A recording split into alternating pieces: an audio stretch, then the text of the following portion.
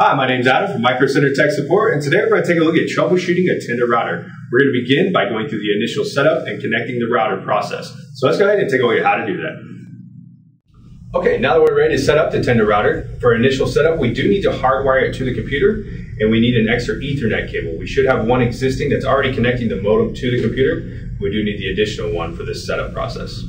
Okay, the first thing we're going to do is go ahead and disconnect the modem from the computer. So let's go ahead and disconnect the cable from the back of the computer.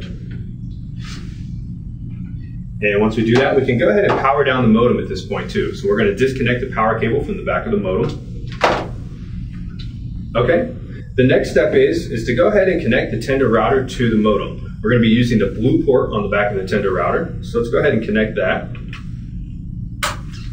And once that's connected, the next step is to connect the Tenda router to the computer. Any of the 4 ports can be used. So we'll go ahead and connect that, and we'll connect it to the back of the computer.